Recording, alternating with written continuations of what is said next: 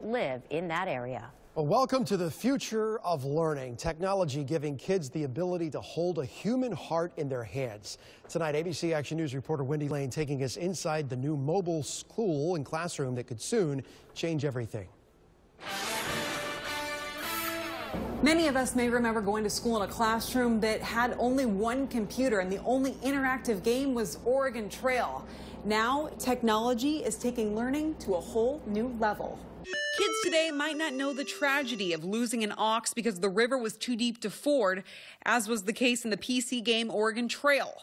But technology of today is giving their education a more hands-on approach. Like you could dissect anything and see how it looks inside of it. Virtual reality provides Lakuchi fifth graders like Hunter Brown a chance to see things in a whole new way. It's so big, the T-Rexes are so big. Hunter likes learning about dinosaurs. The ribs, just one of them looks bigger than my whole body. With special glasses and a pen, images come right off the screen and into the students' fingertips. I feel like it's a lot more engaging, a lot more fun for them than traditional teaching because it's on a computer, it's 3D, it's virtual reality. The company Z-Space has virtual teaching for elementary levels all the way up to med students. We definitely do have to figure out new and innovative ways to engage our kids, and a lot of times it does involve technology, so something like this is right up their alley. The Z-Space bus may be back visiting schools in the Bay Area next spring. It's a really cool experience. In Pasco County, Wendy Lane, ABC Action News.